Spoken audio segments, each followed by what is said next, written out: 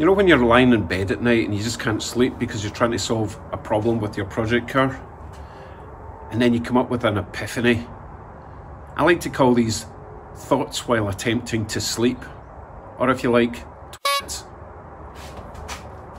What? I can't say twits. It's an acronym.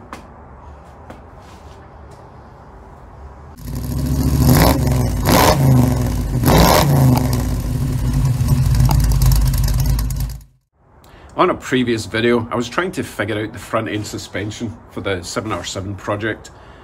I thought I had all mismatched parts, but as it turns out, I kind of didn't. Let me show you what I've got and how we're going to get around a certain problem. So here we have the very front of the car. And yes, I did rotate it round, you're not going mad.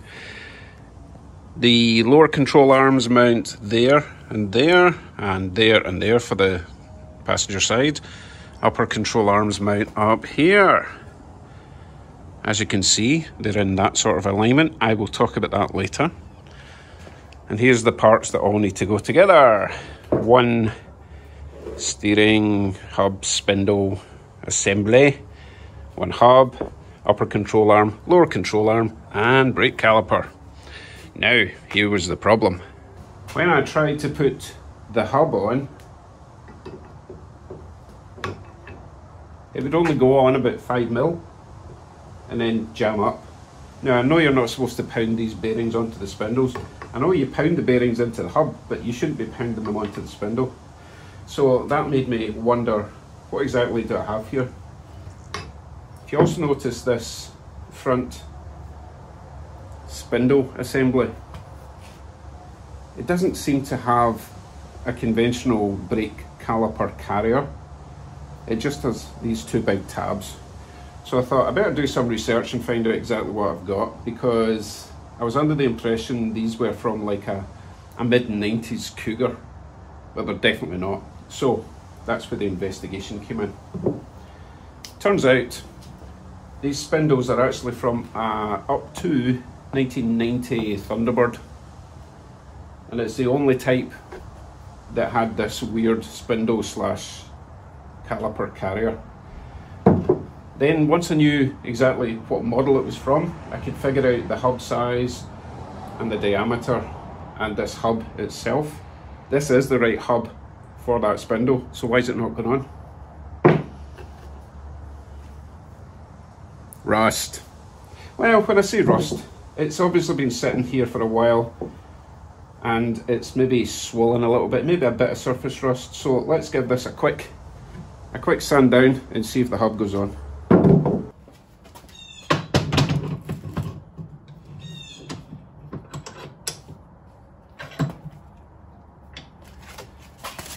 I'm just using a fairly fine sandpaper.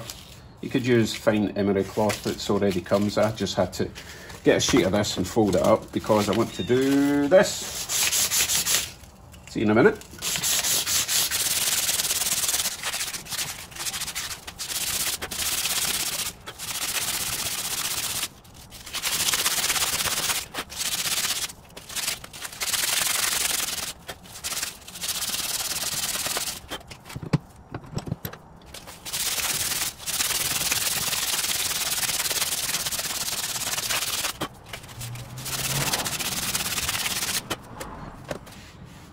Now, with a bit of luck and a bit of oil,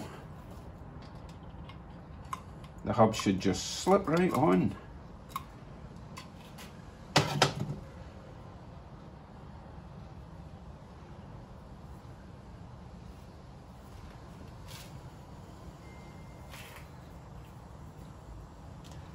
Let's find out.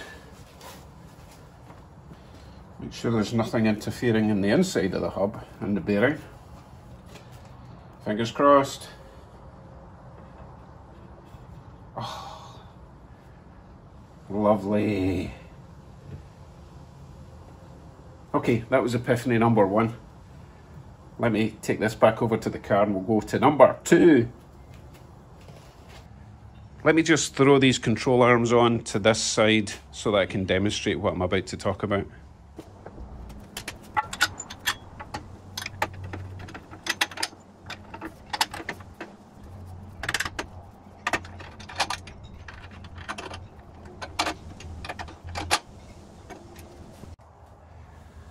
So your front spindles, hubs, whatever, sit between this point and there'll be a ball joint in that section. And as you can see, they'll both go up and down, keeping that kind of parallel with that, which I can't do with one hand, or can I? That sort of thing, right? Now, you've probably heard of bump steer. Bump steer occurs if your steering rack inner tie rod knuckle is in the wrong place. Now, I mentioned before that this mount is away out here and that one's away in there, so that they go up and down at that sort of dimension, not sure of the term. Now, the problem is if your steering rack inner tie rod knuckle is not between there and there, like somewhere in that diagonal line, like if your knuckle is over here, then you're going to get bump steer, which basically means when the suspension goes up or down, it's going to affect your steering rack. It's going to pull it in or out. Now, here's my epiphany. People spend a lot of time sourcing just the right steering rack with just the right inner tie rod knuckle distance to make sure it gets in between those pivot point diagonals. Do you know what I mean? But the thing is, you don't have to do that. You can actually use pretty much any steering rack, and I'll show you why. As I said before, your steering inner tie rod knuckle pivot, whatever, has to intersect this imaginary line between that one and that one. Okay? But there's absolutely nothing to stop you from changing where these joins are.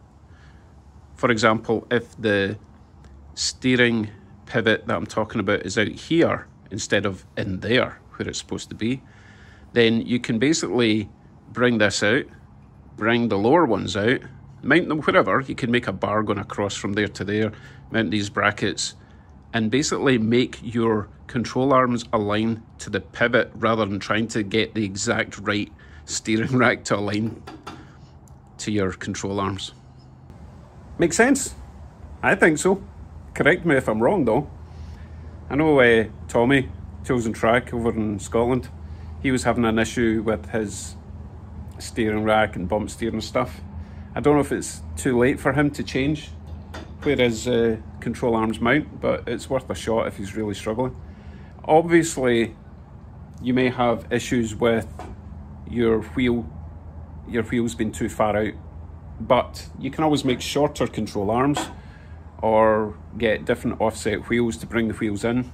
There's ways around that, which is a lot easier than trying to get exactly the correct steering rack for the job. This opens up a whole new avenue of possibilities for getting steering in this car. I can choose exactly the one that I like rather than the one that I have to use. You get me? Right, epiphany number 3. I mentioned before that I'm using an RX-7 turbo engine, RX-7 turbo gearbox, RX-7 differential, RX-7 rear shafts, and RX-7 rear hubs. That's another story. Now, the problem was RX-7 rear hub stud pattern is 5x114 or 4.5, which is kind of like Ford, older Ford, maybe new Ford, I don't know exactly. And I was thinking that I would need to get like Crown Vic front end hubs and all that shenanigans because that was the cheapest option. Because although these are Ford, they are earlier Ford, and their stud pattern is 5x4.25. So here's my cunning plan. Hub adapters. You know those wheel spacers that convert a certain PCD to a different PCD? I've ordered a set of two 4.25 to 4.5 1-inch wheel adapters. Love them or hate them, I actually quite like them. I've actually got a set on Bugsy at the back to convert his stud pattern.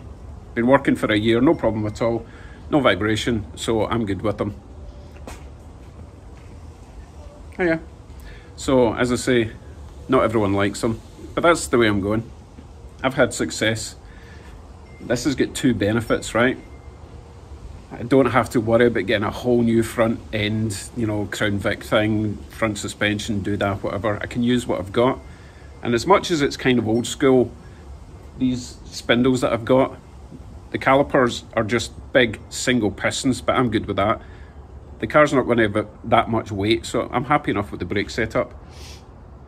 The other thing that's really great,